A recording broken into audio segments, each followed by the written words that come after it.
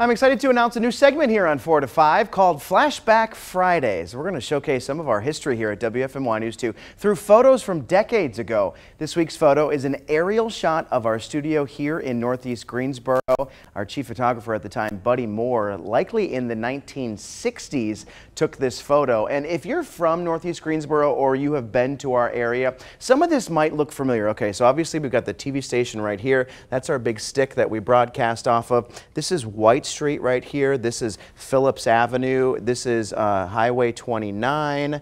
And actually that's Phillips Avenue here. And you know what's interesting about this that's different from what it is now, we've got a lot of trees around our building here. I mean, almost surrounded in trees on by at least 2 or 3 sides. All of this is filled in back here with like a woods area. So you can see little trees budding here. Well, those are huge trees now. The station looks pretty similar to what it did before, but it's just really cool to see something like that, guys. You know, considering our station has been around for decades, obviously, and so it's nice to see some of the old pictures of where we came from.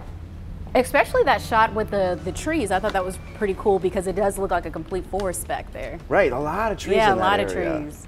A lot of history too, and I'm not sure if everybody knows that's watching, but one of the oldest TV stations in the state really had one of the first live TV broadcasts in North Carolina right here. So a lot of history and a lot of important people throughout the years have been in this building. And it's just kind of cool to, you know, some of our hallways actually back here, guys, in the prop storage area, there's some black and white photos sometimes on the walls that you can just kind of see and think, wow, there's been a lot of stuff going on in News 2. The one thing I take away from this picture is just how this area has grown and the development that's taken off. I mean, there's houses and neighborhoods everywhere now, and it's just so interesting to see how the city of Greensboro has grown since the 60s.